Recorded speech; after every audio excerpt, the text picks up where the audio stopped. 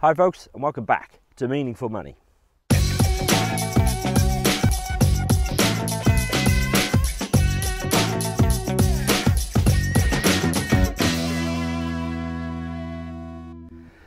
Okay, still here just outside St Buryan in my get out quick and just do a couple of videos because they need to get up location. So this is my sort of quick and dirty, just get out somewhere and then shoot a video quick.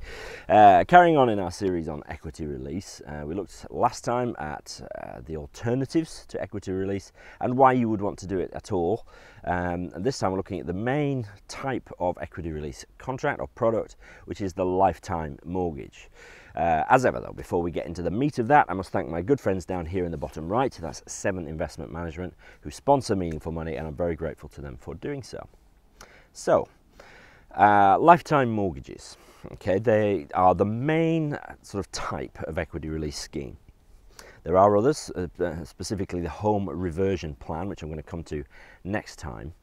But there are four types really. See, nothing's ever simple, is it? Four types of lifetime mortgage which we need to be aware of. The first one is called the home income plan. Now you don't see so many of these anymore, but how a home income plan worked is you would borrow a sum of money against the value of your house. So let's just say you had a £100,000 house and you would borrow £25,000, 25% of the value. Well, what would happen with that £25,000 then? It would go to buy an annuity, a guaranteed income. And all the details about annuities, which we've looked at in previous videos, would apply. So, you know, depending on your age and gender and health, you know, you could get different incomes. But the crux of it is you release a capital sum from the value of your home by borrowing it from a mortgage lender, and you receive that lump sum goes to buy an annuity, thereby giving you a fixed income for life. Okay, so all the pros and cons of annuities and things like that apply. Now, before I sort of say what happens to the interest, because you've borrowed that 25,000, okay, so that, you know, that doesn't come free. There's interest to be paid on it. Before I just mention that though, I'm just going to talk about the second type. So if that's home income plans, the second type is cash schemes, right? And that's much simpler because rather than the lump sum that you borrow being used to buy an annuity and that's sort of done for you, with a cash scheme, you get the lump sum to do with what you want. So they're very similar, but with a home income plan, the income is all wrapped into the product. Because you sort of buy an annuity and that's all sort of done for you as part of the overall solution. With a cash scheme, it's dead simple. You borrow the money and you do what you want with the money. It goes into your bank account, into an investment, into an ISA, into an annuity if you want, but you can do what you want with it. So they're similar, but subtly different. The cash scheme, you got more flexibility as to what you do with the money. But on both of those, something's got to happen to the interest. You've borrowed this money, it doesn't come for free, and you've simply got two choices. Either you can pay the interest off every month, just the interest, so you're not actually paying down your mortgage, you're just paying the interest, or you can let the interest roll up. So, you know, every month, the interest payable on the loan, you don't pay it, it just gets added to the amount you owe. And of course then you're paying interest on that interest, so you're getting compounded interest against you then. So that's cash schemes, right? Home income plans and cash schemes. Thirdly, we've got drawdown schemes.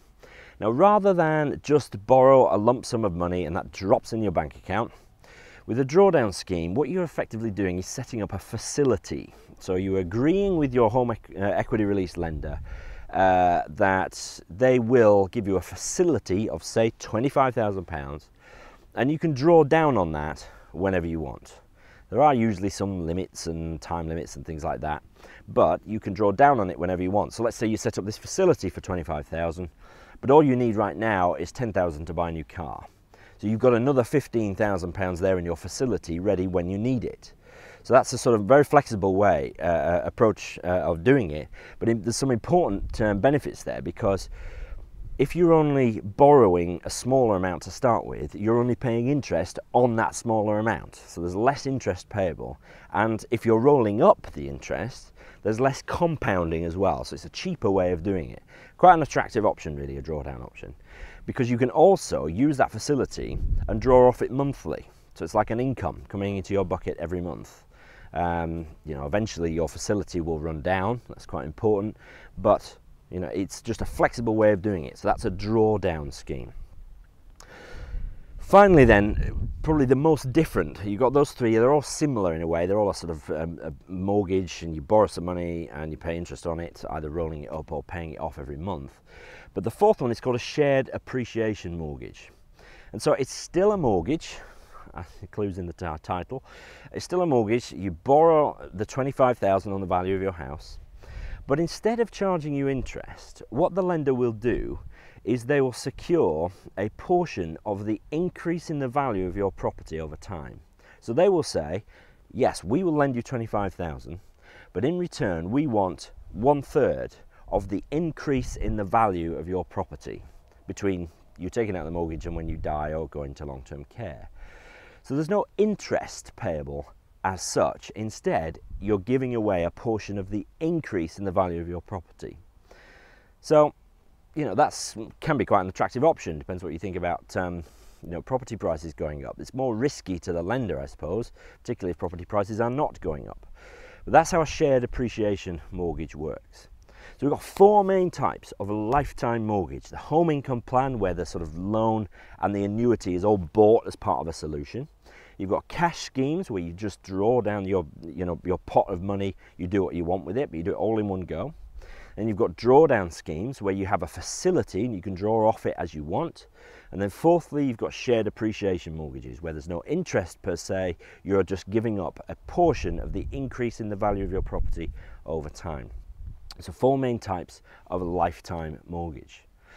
So the main alternative to those, though, is something called home reversion plans, and that's the topic for next time. So thank you very much for watching, and I will see you next time for home reversion plans.